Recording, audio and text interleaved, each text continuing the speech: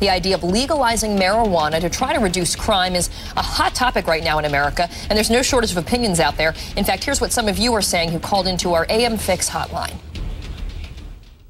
I smoke marijuana on a occasional basis, and it's a lot safer than alcohol. And I was wondering why it hasn't been legalized yet, and I think it could be a big boost to our economy and possibly save our economy. I, as well as other cancer patients, sometimes have to use a drug called Marinol, which is artificial marijuana, the THC. It costs the taxpayers, in this case, $1,800 every month for 60 tablets, as opposed to, I can't imagine how much marijuana I would get for that price. All right, well, joining us now from Texas is former presidential candidate and Congressman Dr. Ron Paul. Thanks for joining us this morning, Congressman. Now, I know you have some strong ideas about how this country is conducting its war on drugs. We just heard from some of our viewers who strongly support legalizing marijuana. Do you think we should legalize pot alone or all drugs, including heroin, cocaine, and meth? Well, I think we should look at the federal drug war, and I would say the federal drug war has failed, so we should reject it. When I talk about changing the law, I want to go back to the constitutional approach to a problem like this, and that is through the states. Up until 1937, there wasn't even a law against marijuana, and at that time they just passed a law to tax it. So we've had an experience in this country where we didn't have all these laws, but it was regulated by the states. Alcohol is legalized by the federal government, but it's regulated, by state laws. So I'm thinking more of an approach like that. But what upsets me so much is when the state tries to exert its authority over marijuana, like in California, they'll pass a law and say that sick people can use it. So people who are dying with AIDS or cancer are getting benefit from marijuana. Then the federal government comes in and says, we don't care about the state law. And they just override and they put people into prison for this. We have now over 500,000 people in prison that never committed a violent crime for drug use. And there are mandatory jail sentences under these conditions. This makes no sense. It's so expensive and it hasn't achieved anything. So let me just get your position on this, though. You think the federal government should just stay out of trying to legalize all drugs, and that's not just marijuana, but all drugs? Right, and I would let the states deal with it. It would be a state issue on how they do it. I recall as a youngster when I worked in a drugstore, I sold codeine and cough medicine over the counter. I could buy it as a teenager, and it wasn't a drug problem. So it isn't the lack of laws that causes the drug problem.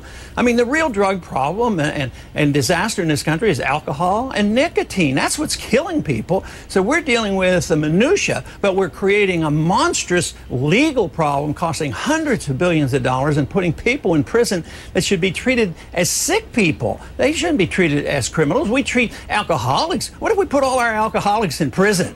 I mean, it makes no sense whatsoever. Prohibition of alcohol was the biggest absurdity, social absurdity, and it committed a lot of crime. Back then, it was the borders between the United States and Canada. That's where the alcohol was coming in, from Canada back there in Prohibition. Now it's Mexico.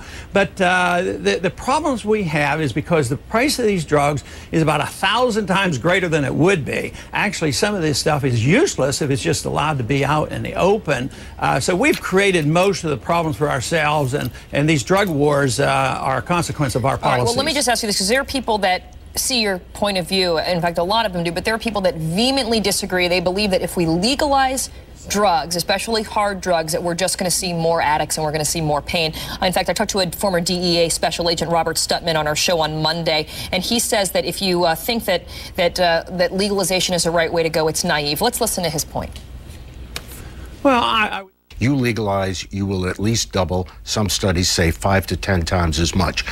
You give drugs to kids, they'll use them, period. Anybody that thinks that's not true has never met a kid or a drug addict.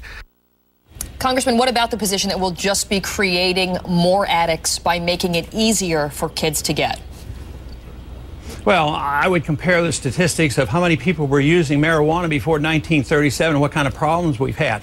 After it was made illegal and we created the drug war, we've had a massive increase of use of these drugs. So I think that very statistic refutes everything that he says. And if you're looking for this so-called gateway drug, the most addicting drug, it is claimed by many scientists, it's nicotine. That's more addictive than marijuana, and it kills more people. So we're on the wrong track, and we could do so much better by just coming to common sense, putting the responsibility on the individual and the family and the local community and our state governments, instead of creating this monstrous drug war, which has only been going on since Nixon's time in the early 1970s. But literally hundreds of billions of dollars have been spent, and it keeps getting worse. But there's a lot of law enforcement officials and a lot of judges that would like to see these rules changed. Okay, but Congressman, are you planning on introducing any legislation about legalizing drugs or leaving it in the hands of the state? I know you have an Industrial Hemp Farming Act that you're trying to get through with Barney Frank,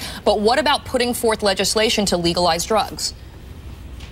Yeah, I have in the past. I'm not absolutely sure. I don't think I have done it this term. I did the one with industrial hemp, which is one of the consequences of this crazy war. You can't even grow industrial hemp. It has nothing to do with smoking marijuana, and that would really create jobs in a lot of industry. No, but in the past I have to change the code on marijuana so it would be not prohibited by the federal government, and the states would deal with it. All right, so you're talking about marijuana in that instance. Okay, well, thank you for your point of view. I know, as I said, there's a lot of people that agree with you and have been weighing in on our website this morning. Congressman Ron Paul, always great to talk to you. Thanks so much.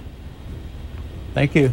We also want to know what you think, so please go to our website, take our quick vote. We're asking, do you think the United States should legalize drugs? 6% of you say don't legalize anything. 49% in our poll say yes to all drugs, legalizing all drugs, and 45% say just legalize marijuana. So go to CNN.com/AMFix. We'd like to know what you think.